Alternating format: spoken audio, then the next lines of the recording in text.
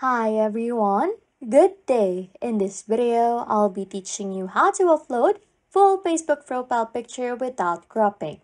Okay, first things first, to avoid cropping your Facebook profile picture, you won't be able to use the Facebook app. Close the app and open a web browser on your mobile device. It could be Safari, Google Chrome, or any other browser of your choice. In the browser's address bar, just type in facebook.com and tap Go. This will then take you to the Facebook website. Since you are using a mobile device, you'll need to request the desktop version of the Facebook site to access the full features. And here's how to do it. First, tap the menu icon on the upper right and select Request Desktop Site.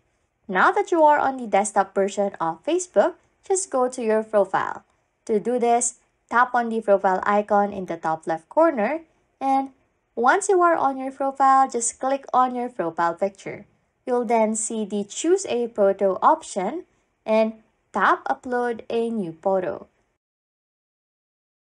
You can choose to upload a photo from your device if you want to. Facebook then may prompt you to crop the image to a square.